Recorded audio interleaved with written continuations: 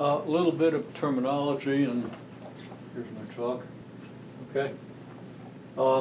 In general, you've got a transformation T from subspace V to subspace W with T of V equal A times V. Okay. You have then this null space, which in the examples we're seeing has been empty. Not empty, it's in of dimension 0. It consists only of the 0 vector. The null space is also called the kernel of the transformation T.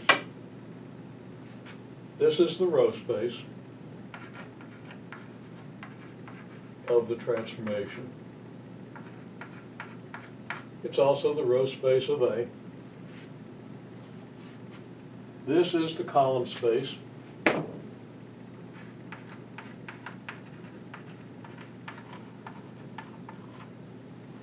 And this is the kernel of A transpose.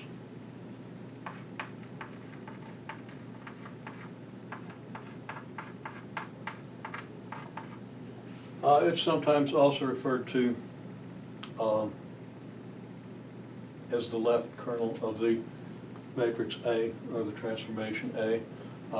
Because you multiply it on the left by the matrix A, you would get 0, anything in this null space. But don't worry too much about that. We won't be looking at it in this course.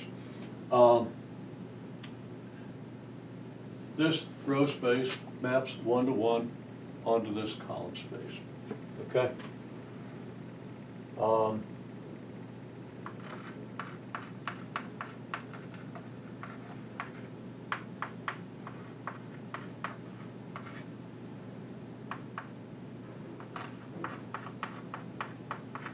Or the row space of A transpose. So this map is 1-to-1. For every vector in here, there's exactly one vector over here. And for every vector over here, there's exactly one vector over here that matches it. Okay, these two vectors are unique. There are other properties, and anything that's been assigned related to those properties, of course, you're responsible for. But I wanted to at least clear up that terminology and give you a more complete idea of the 4 basic subspaces. Really, the only 2 things I've told you is that this is a kernel of your transformation, this is the kernel of A transpose. And we know then that this kernel is the orthogonal complement of the column space.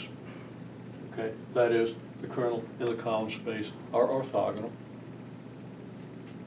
And that's something that's no surprise. We've worked out examples where you find row space and null space. And what did I call this? I think I'm calling this the wrong thing. The null space and the column space, anyhow, or the null space of A transpose and the column space are orthogonal. And we've worked out the fact that by getting a basis for each, every basis vector here is orthogonal to every basis vector here. So that's something we should be very, very secure about. And then I say again, these are orthogonal complements, and they add up to the whole space. That is, every vector in the whole space is a sum of one of these and one of these, and that sum is unique. These are very important properties. So if you're in the 285 course, you need to know more about how these things have been developed and how they hold together. But this is the overview, and of course, if you look at the videos from the final class, you see the entire development, and there are many other videos behind that one if you don't understand it there.